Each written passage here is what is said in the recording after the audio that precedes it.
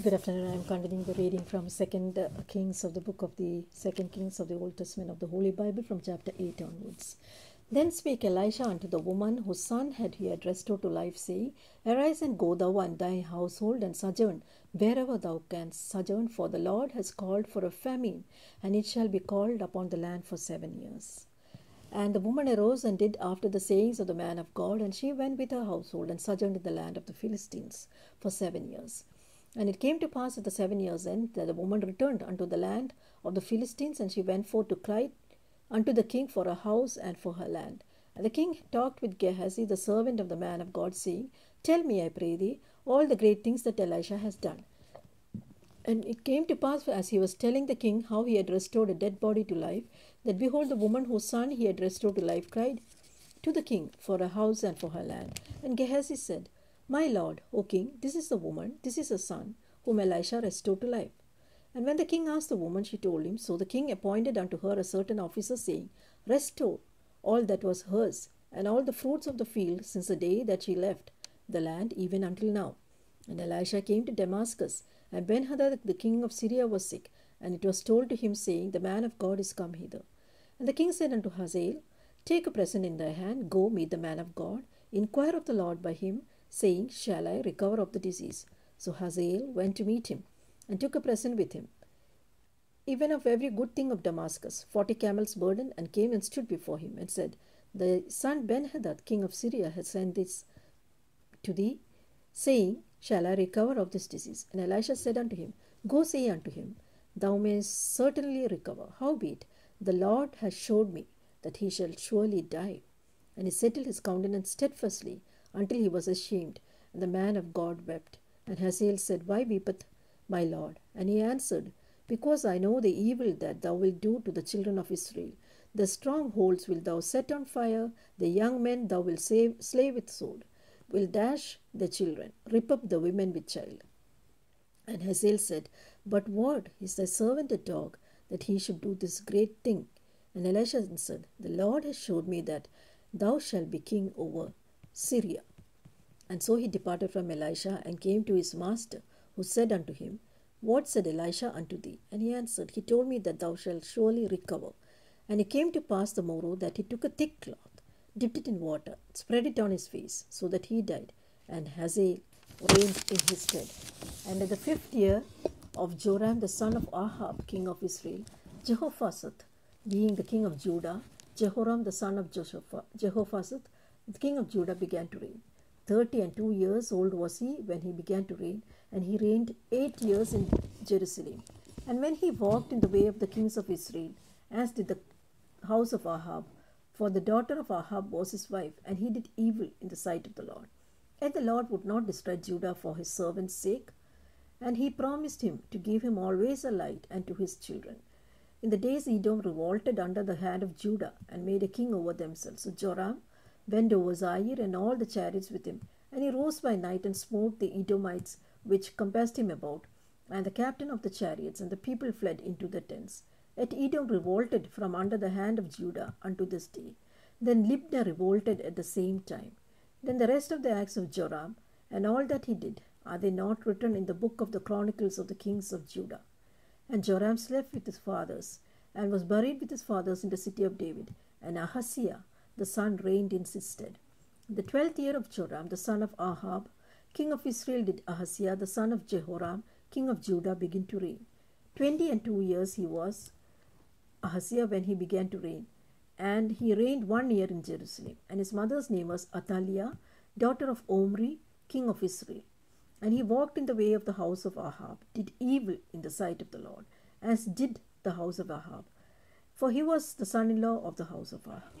And he went with Joram the son of Ahab to the war against Hazael, king of Syria, in Ramoth Gilead, and the Syrians wounded Joram. And King Joram went back to be healed in Jezreel of the wounds which the Syrians had given him at Ramah, when he fought against Hazael, the king of Syria. And Ahaziah the son of Jehoram, king of Judah, went down to see Joram the son of Ahab in Jezreel, because he was sick. Chapter 9. And Elisha the prophet called unto one of the children of the prophets, and said unto him, Gird up thy loins, take this box of oil in thy hand, go to Ramoth Gilead, And when thou comest thither, look out there Jehu the son of Jehoshaphat, the son of Nimshi, and go in, make him arise from among his brethren, carry him to an inner chamber, take the box of oil, pour it on his head, say, Thus says the Lord, I have anointed thee king of Israel. Then open the door and flee, tarry not. So the young man, even the young man the prophet, went to Ramoth Gilead. And when he came, behold, the captains of the host were sitting, and he said, I have an errand to thee, O captain. And Jehu said, Unto which of all of us? And he said, To thee, O captain. And he arose and went to the house, poured the oil on his head, and said unto him, Thus says the Lord God of Israel, I have anointed thee king over the people of the Lord, even over Israel. And thou shalt smite the Lord of house of Ahab, thy master, that I may avenge the blood of my servants and the prophets, and the blood of all the servants of the Lord, at the hand of Jezebel. For the whole house of Ahab shall perish. I will cut off from Ahab him that paceth against the wall, and him that is shut up and left in Israel. And I will make the house of Ahab like the house of Jeroboam the son of Nebat, and like the house of Baasha the son of Ahijah. And the dog shall eat Jezebel in the portion of Jezreel, and there shall be none to bury her. And he opened the door and fled. Then Jehu came forth to the servants of the Lord, and one said unto him, Is all well? Wherefore came this mad fellow to thee? And he said unto them, Ye know the man and his communication. And they said, It is false, tell us now. And he said, Thus and thus spake he to me, saying, Thus says the Lord, I have anointed thee king over Israel. Then they hasted and took every man his garment, put it under him on the top of the stairs, and blew with trumpets, saying, Jehu is king. So Jehu the son of Jehoshaphat, the son of Nimshi, conspired against Joram. When Joram had kept Ramoth Gilead, he and all Israel, because of Hazael king of Syria. And King Joram was returned to be healed in Jezreel from the wounds of the Syrians had given him, when he fought with Hazael king of Syria. And Jehu said, If it be your minds, then let none go forth nor escape out of the city to go to tell it in Jezreel. So Jehu rode in a chariot and went to Jezreel, for Joram lay there. And Ahaziah king of Judah was come down to see Joram. And there stood a watchman at the tower in Jezreel, and he spied the company of Jehu as he came, and said, I see a company. And Joram said, Take a horseman, and send me to meet them, and let it say, Is it peace? So there went one horseman to meet him, and said, Thus says the king, Is it peace? And Jehu said, What hast thou to do with peace? Turn thee behind me. And the watchman told, saying, The messenger came to them, but he cometh not again. Then he sent out a second on horseback, which came to them, and said, Thus says the king, Is it peace? And Jehu answered, What hast thou to do with peace?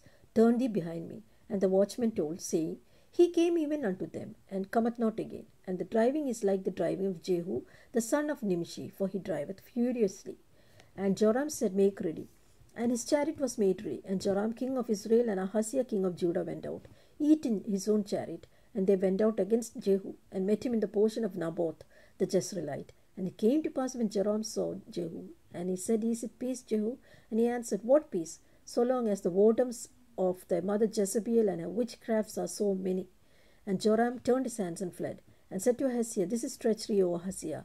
And Jehu drew a bow full strength, and smote Jehoram between his arms, and the arrow went out at his heart, and he sunk down in his chariot. Then said Jehu to Bidkar his captain, Take up, and cast him in the portion of the field of Naboth the Jezreelite.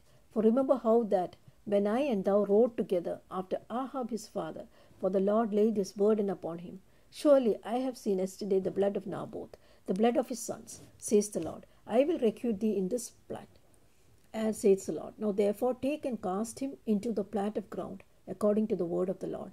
But when Ahaziah, the king of Judah, saw this, he fled by the way of the garden house. And Jehu followed after him, and said, Smite him also in the chariot.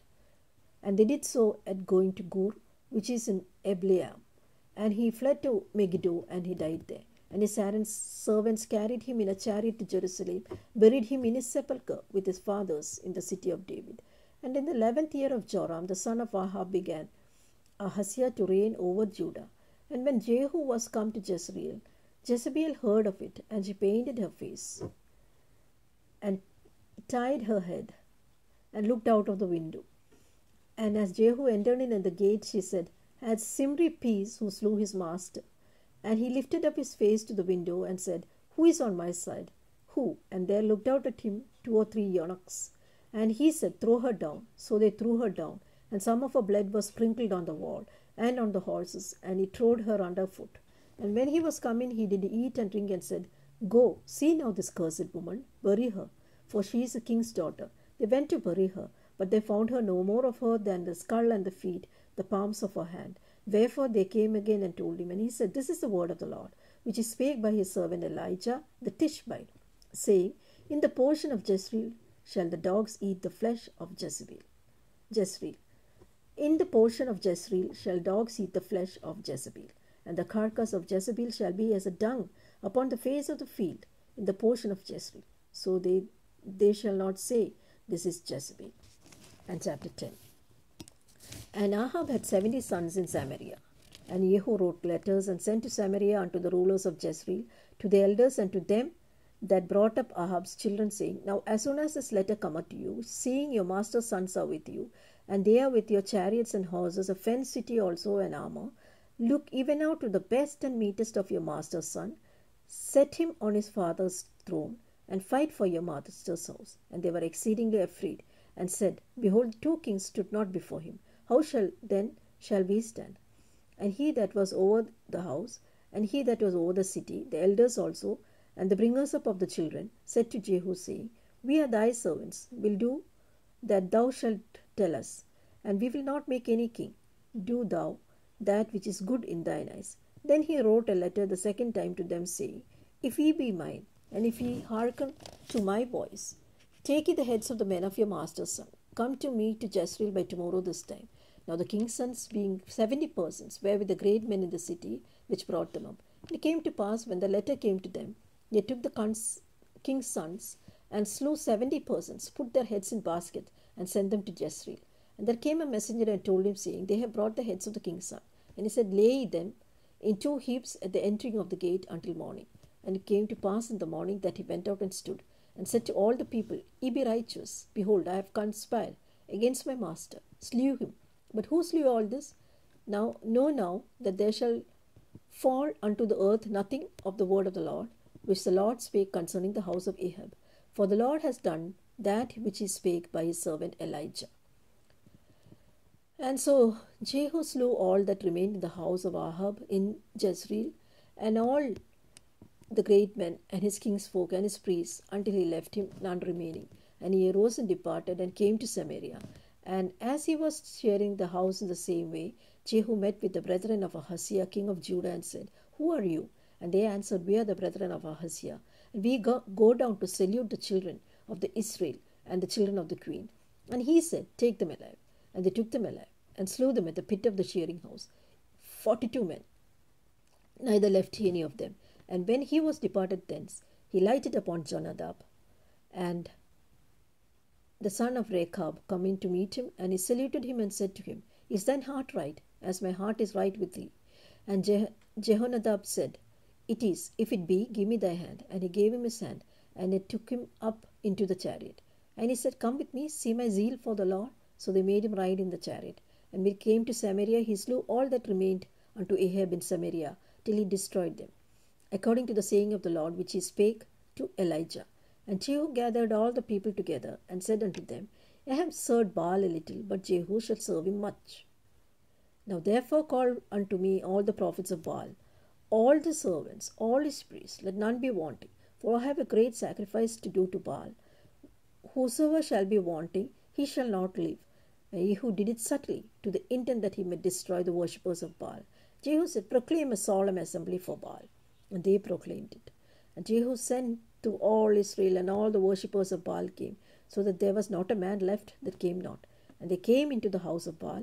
The house of Baal was full from one end to another.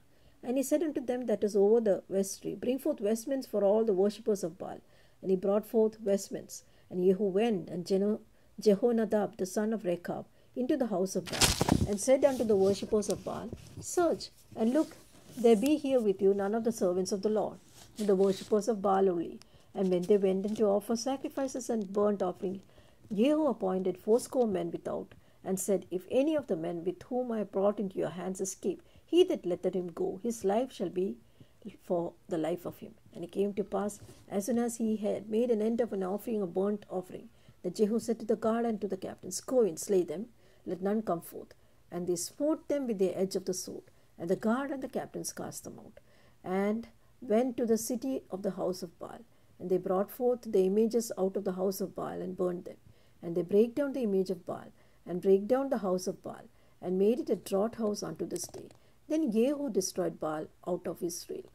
Howbeit from the sins of Jeroboam, the son of Nebat, who made Israel to sin, Jehu departed not from after them, to wit, the golden calves that were in Bethel, and that were in Dan. And the Lord said unto Jehu, because thou hast done well in executing that which is right in mine eyes, and thou hast done unto the house of Ahab, according to all that was in my heart, thy children of the fourth generation shall sit in the throne of Israel. But Jehu took no heed to walk in the law of the Lord of God of Israel with all his heart, for he departed not from the sins of Jeroboam, which made Israel to sin. In those days the Lord began to cut Israel short, and Hazael smote them in all course of Israel. And Jordan eastward, all the land of Gilead, the Gadites, the Reubenites, the Manassites, the Aroer, which is by the river of Arnon, even Gilead and Bashan. Now the rest of the acts of Jehu, and all that he did, and all his might, are they not written in the book of the Chronicles of the kings of Israel? And Jehu slept with his fathers, and they buried him in Samaria. And Jehoash his son reigned in his stead. And this time Jehu reigned over Israel in Samaria was 28 years. And chapter 11. And when Athaliah, the mother of Ahaziah, saw that her son was dead, she arose and destroyed all the seed royal. And Jehosheba, the daughter of the king Joram, sister of Ahaziah, took Joash the son of Ahaziah, and stole him from among the king's son, which was slain. And they hid him, even him and his nurse, in the bedchamber from Athaliah, so that he was not slain. And he was with her hid in the house of the Lord for 6 years. And Athaliah did reign over the land. The 7th year Jehoiada sent and fetched the rulers over hundreds with the captains and the guards, and brought them to him into the house of the Lord, and made covenant with them, and took an oath of them in the house of the Lord, and shewed them the king's son. And he commanded them, saying, This is a thing ye shall do. A third part of you that enter in on Sabbath shall even be keepers of the watch of the Lord's house. And a third part shall be at the gate of Sur, and a third part at the gate behind the guard. So shall ye keep the watch of the house, that it shall not be broken down. And 2 parts of all of you that go forth on the Sabbath, even they shall keep the watch of the house of the Lord about the king. And ye shall compass the king round about, every man with the weapons in his hand. And he that cometh within the ranges, let him be slain. And ye be with the king as he goeth out, as he cometh in. And the captains over the hundreds did according to all things that Jehoiada the priest commanded. And they took every man his men that were to come on in Sabbath, with them that they should go out on the Sabbath, and come to Jehoiada the priest. And to the captains over hundreds the priests gave David spears and shields, and that were in the temple of the Lord. And every guard stood, every man his weapons in his hand, round about the king, from the right corner of the temple to the left corner, along by the altar and the temple. And he brought forth the king's son, put the crown upon him, gave him the testimony. They made him king, anointed him, clapped their hands, said, God save the king. And when Athaliah heard the noise of the guard and the people, she came to the people into the temple of the Lord. And when she looked, behold, the king stood by the pillar, as the manner was, and the princes and the trumpeters by the king. And all the people of the land rejoiced, and blew with trumpets. And Athaliah rent her clothes, and cried, Treason, treason. Jehoiada the priest commanded the captains of the hundreds, the officers of the host, and said unto them, Have her forth without the ranges, and him that followeth her kill with the sword. For the priest had said, Let her not stay in the house of the Lord. And they laid hands on her, and she went by the way by which the horses came into the king's house, and there was slain. And Jehoiada made a covenant between the Lord and the king and the people, that they should be the Lord's people, between the king also and the people. And all the people of the land went into the house of Baal, brake it down. His altars and his images brake they in pieces thoroughly, and slew Mattan the priest of Baal before their altars. And the priest appointed officers over the house of the Lord. And he took rulers over hundreds, and captains, and the guard, and all the people of the land. And they brought down the king from the house of the Lord, and came by the way of the guard of the gate to the king's house. And he sat on the throne of the kings. And all the people of the land rejoiced. And the city was in quiet. And they slew Athaliah with the sword beside the king's house. 7 years old was Jehoash when he began to reign.